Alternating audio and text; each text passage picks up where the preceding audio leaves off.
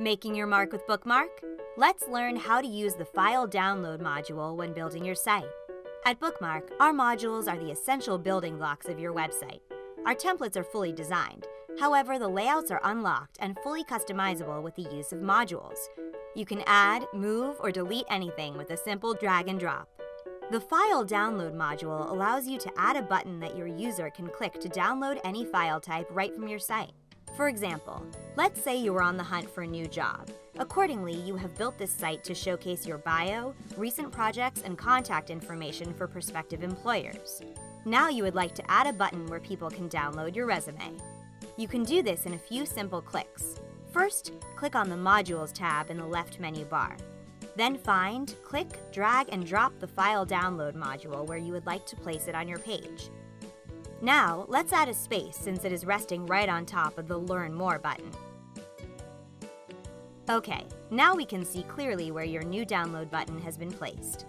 What if you are not happy with where you placed this button? No problem. Hover over the module until you see a grab bar appear in the top center. Click and hold that grab bar and move it wherever you like. Want to duplicate your button? Well, that's easy too. Just hover and go to the top left corner to click the Copy button. Voila!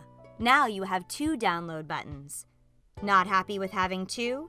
Simply hover and click the X in the top right corner to delete it. Now let's click on the module for the editing features to appear on the bottom left-hand corner. You can change the alignment of the button by clicking on the middle, right, and left alignment icons. And you can also rename the button by clicking the crayon icon.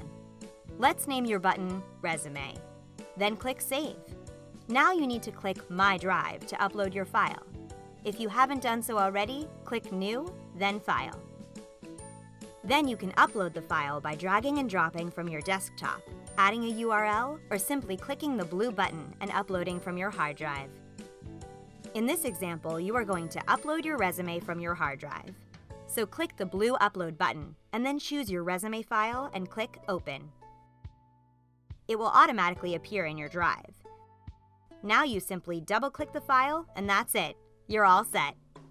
When you publish your site, your user will be able to simply click this button to download your resume. Let's see how this looks live.